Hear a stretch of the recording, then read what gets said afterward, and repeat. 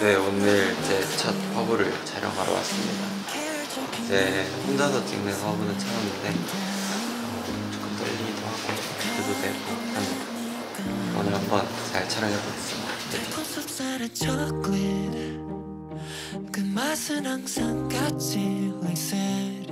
오늘 7착, 총 7착을 입고 진행을 하게 될 겁니다.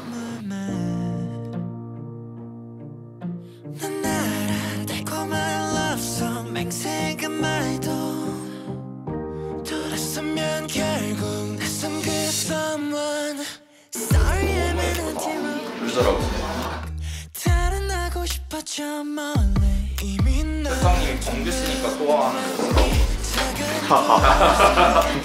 다른 사람 못 입는다고.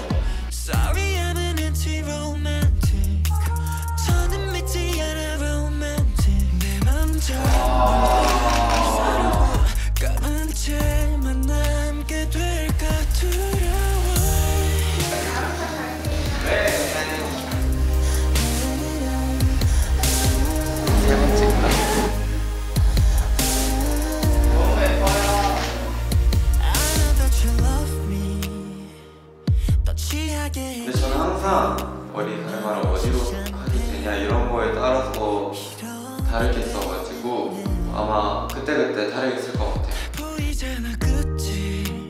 그냥 개인 촬영 때 랩하는 거 멤버들 되게 싫어. 맞아. 오늘 다이어트 아니 은근 살짝 하는 거지 뭐 이렇게.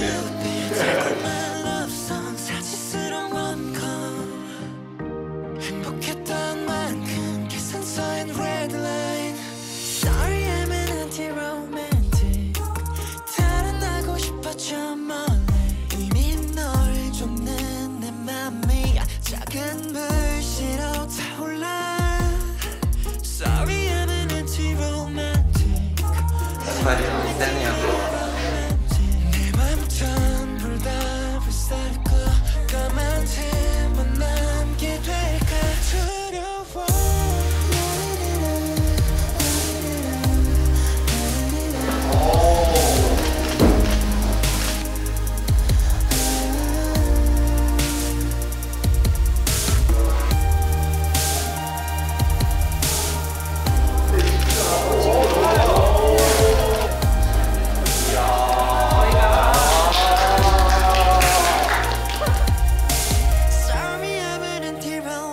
범규씨라서 이게 소화가 되는 거지.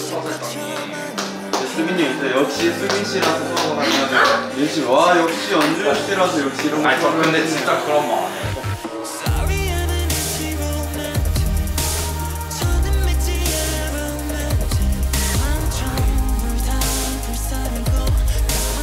네, 오늘 마리끌 촬영이 끝났습니다.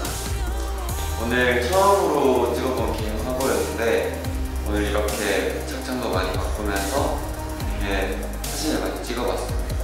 잘 나오기도 하고 또 멤버들 없이 이렇게 혼자 찍으려니까 좀 어색하기도 하고 재밌고 신기한 경험이었던 것 같아요. 네, 저도 뭔가 이렇게 짤짤 사진 보면 재밌을 것 같기도 하고 또 모아분들도 이렇게 볼 수 있지 않을까 생각합니다.